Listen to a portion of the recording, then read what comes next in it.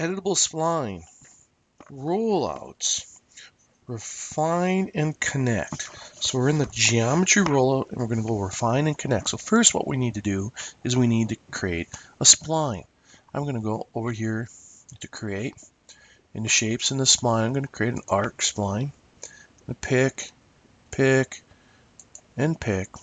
Now I'm going to come up and select my object. I'm going to right click on it and convert it to an editable spline. Now in the editable spline, I hit the plus sign. I'm going to go to vertex.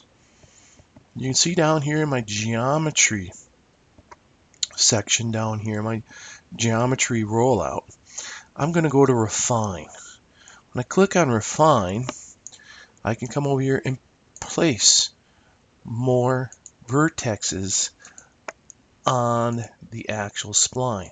When I'm done, I right click, and now I end up with more control over this particular arc in this area because it has more vertices.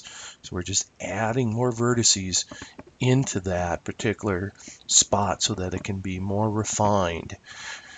Now, what I'm going to do next is I'm going to do another operation here. I'm not going to save this. Say all new. I'm going to make another arc this time. I'm going to go with an arc. I'm going to drag it over, pull it up, and now I'm going to select it again. I'm going to select this arc, right click, convert it to an editable spline. Now I'm going to come over into my geometry and make sure I'm in editable spline. I'm going to go to vertex. I'm going to go into my geometry rollout. Down next to refine, I'm going to check on the connect button. And now I'm going to choose refine.